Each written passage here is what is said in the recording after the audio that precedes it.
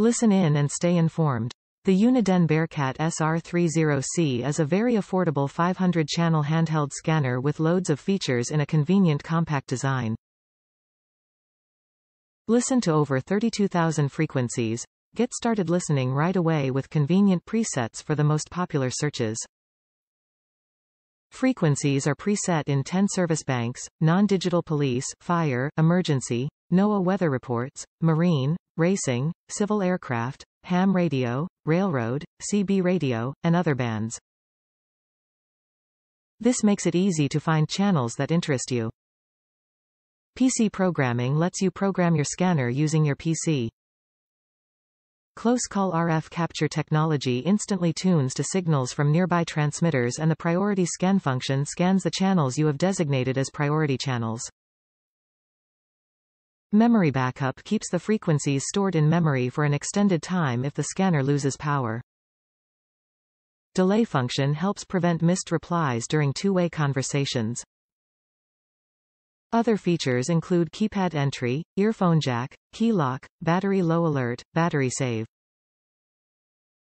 The triple conversion design ensures excellent performance. 3 power options. Number 1. The included USB cable will power your SR30C from your PC or other USB power source, such as a smartphone USB charger, not included. Number 2. 2Ah alkaline batteries, not included. Number 3. 2Ah rechargeable NIMH batteries, not included. You can also charge rechargeable NIMH batteries in the unit using the USB cable. Excellent entry-level portable scanner. This scanner is not for receiving digital communications, e.g. Project 25, DMR, NXDN. Some police, fire, emergency, public safety agencies in larger cities are switching over to digital trunking communication systems. For digital scanners, please look at other leading Uniden models such as the BCD436HP. Top reviews from the United States. Works great. I am a firefighter, and when on a call, my family would like to listen to what is happening. This is a great way for them to do just that.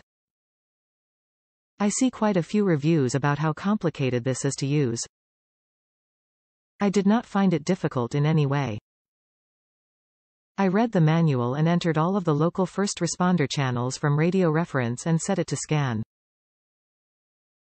It picks them all up and does not pick up frequencies I do not want, such as the state parks or the prison.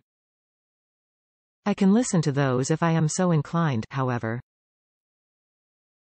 I used rechargeable batteries in it so I could keep it plugged in, but when scanning off the charging cable, it burns through those batteries in seconds.